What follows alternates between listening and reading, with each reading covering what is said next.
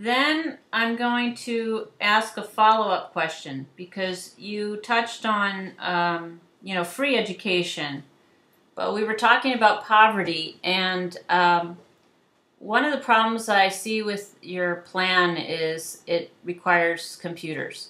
So how will you have every student across the country have access to a monitor that they can?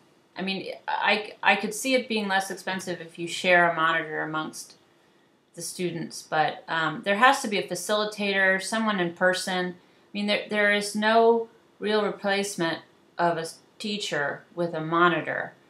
Um, the students need flesh and blood instructors. They need someone in front of them who can respond to questions. And you don't want to just teach at them. You want to involve them. So how do you address these issues?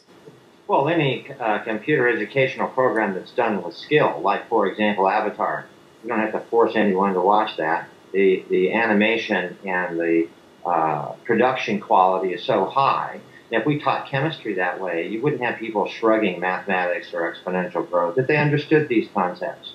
But they need to be packaged in a manner that can be mass-produced so that every student can have access to it. Computers are the best way to do that. They're ubiquitous in our environment, for God's sakes. Everything from your phone is a computer.